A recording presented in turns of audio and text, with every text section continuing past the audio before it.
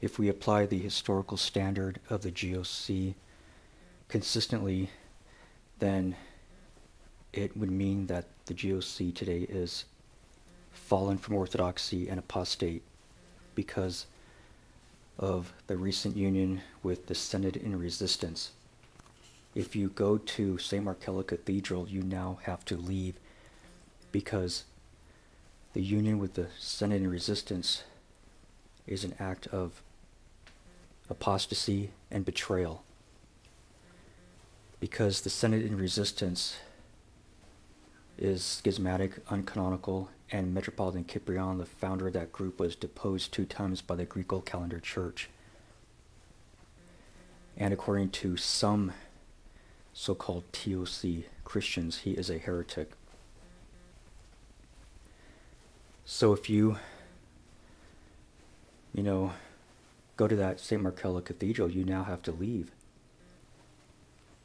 And I refer people to the information below in the description box. I no longer believe in the old Calendarist movement because these people never gave me any reason why they should be taken seriously on orthodox and spiritual matters. And in the latter half of last year, I came across polemical information which, as far as I'm concerned, disproves the whole old Calendarist paradigm. I now am thoroughly convinced that these groups are schismatic. And this bothers me because they are deceiving souls. So, look in the information below in the description box. And, I protested this for a long time. The fact that the GOC and St. Markella Cathedral were giving communion to new calendarists in direct violation of the GOC's 2002 Encyclical, which in categorical, absolute black and white terms forbids this action. No exceptions are allowed whatsoever, but they were hypocritically giving communion to new calendarists. And you know that if you were not a part of the old calendarist system and you were receiving communion at St. Markella Cathedral or any GOC parish, then according to that 2002 Encyclical, you were receiving communion as a consuming fire to your own condemnation. So either the GOC didn't care that they were giving you communion as a consuming fire to your own condemnation, or they didn't believe in their own encyclical. So I knew Metropolitan Pavlos and Bishop Christodoulos were Cyprianites, and it was just inevitable that they go into communion with the Cyprianites.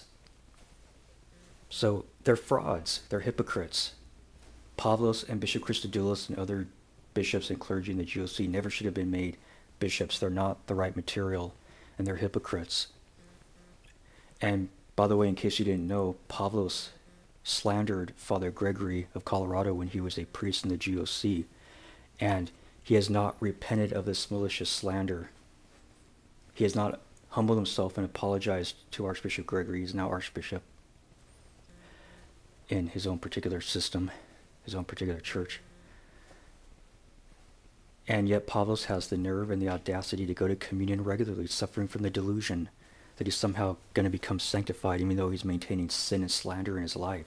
It's like these people have no fear of God. It's like their delusion is so deeply entrenched in their souls.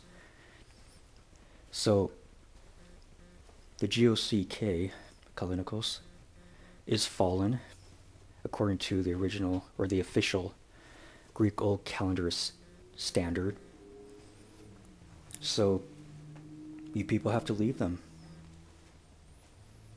I actually encourage you all to leave all the old Calendarist Greek schismatics and return to mainstream Orthodoxy, because this is the one Holy Catholic and Apostolic Church. And I thank you for listening.